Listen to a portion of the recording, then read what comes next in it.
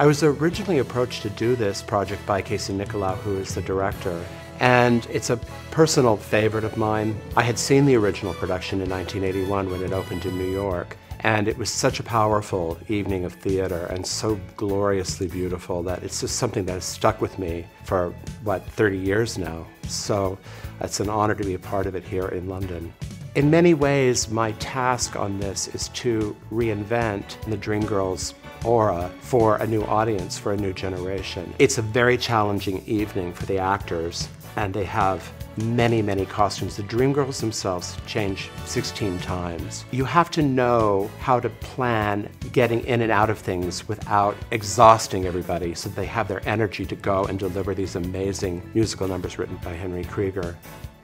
So once I know how a dress has to function, then I can go into how to make it a beautiful object. We estimated on this dress that there are probably 30,000 crystals on a single dress. In the story of Dreamgirls, they start off as young kids, and we see the journey of them becoming celebrity pop artists.